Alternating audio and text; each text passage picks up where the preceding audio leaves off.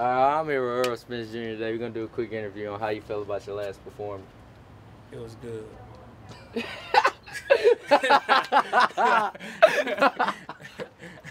Nah, I felt like I did good. I got an opponent on short notice because my original opponent couldn't make weight or didn't try to make weight or whatever the case was.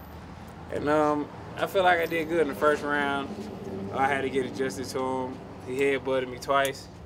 Well, you know, I got back to the game plan in the second round, started going to the body, using my jab, and I was able to stop him. That's good. It's an impressive win. I mean, you didn't have... You was working for a different opponent, then you got a different one, and you still got the win. It's impressive. Most people can't adjust to that and do that. You know, shows your greatness stands out. But what do you see in your near future? I don't know.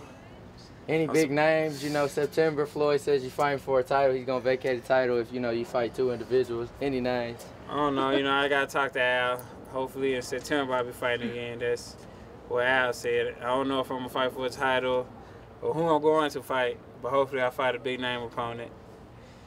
But in September, you will see one side of the action like you've been seeing. So whoever it is, you know, you flatline game, you going to get him out of there. Oh, yeah. It's flatline. Mr. Man down. Always. But I don't know who I'm fighting yet. I mean, it's been names put out there. I know who I want to fight, but I mean. Could you voice your opinion on who you want to fight, sir? Anybody in the top 10. Anybody top 10? Yeah. I mean, when you was in the ring, we heard some names. What you hear? You know, I got headbutted, you know. You was kind of punchy at the moment. Yeah. That's your excuse.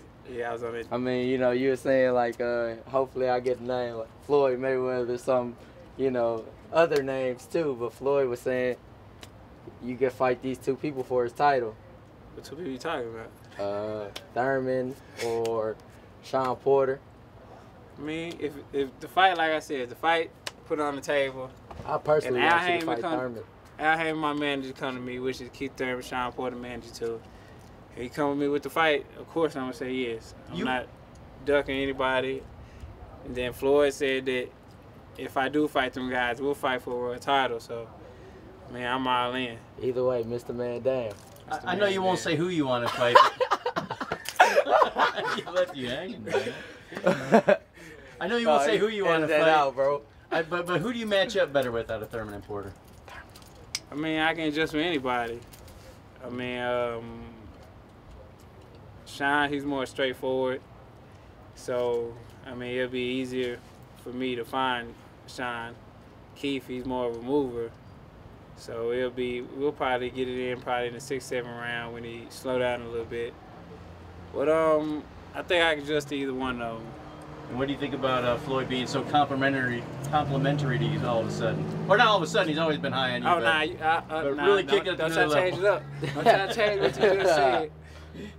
Nah, it's great. I mean, to have somebody like Floyd to you know, put a name behind me and say that, you know, I'm the next big thing and I'm the future of boxing. I mean, that's a great thing because he don't have to do that. I mean, he got all the money he needs. You know, he gets all the publicity. I mean, so he really don't have to do that. So, and he don't have to lie about it. So, I mean, it's a great thing, and I just got to prove him right by going to the ring every time and looking spectacular. So, and my last thing is, Al Heyman always gets all these great guys behind him. Were you surprised that he signed Tommy? No, I wasn't surprised at all. Oh, you got jokes. I'm setting up a fight with you and Chris Robinson. Chris gonna kick your ass. I wasn't surprised at all. He signed him, man. You know, he has a great friend behind me. You know. Nah.